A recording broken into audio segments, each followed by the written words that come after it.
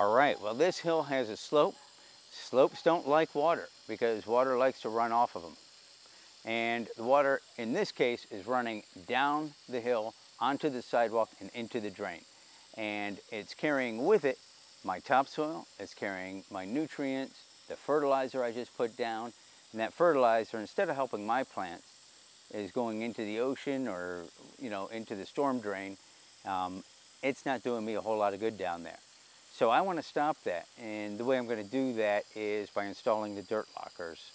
And the dirt lockers will create a level planting area for individual plants or a whole series of plants that'll go across this slope, and we'll be able to maintain the water all along this slope. And as you can see, this is just one small area. Look how much water and dirt loss we're getting here if this were a heavy rain or something like that. So the dirt locker is going to keep the water where we want it. It's going to keep the nutrients, the fertilizer, and soil at the plants and helping to grow what we want to grow here.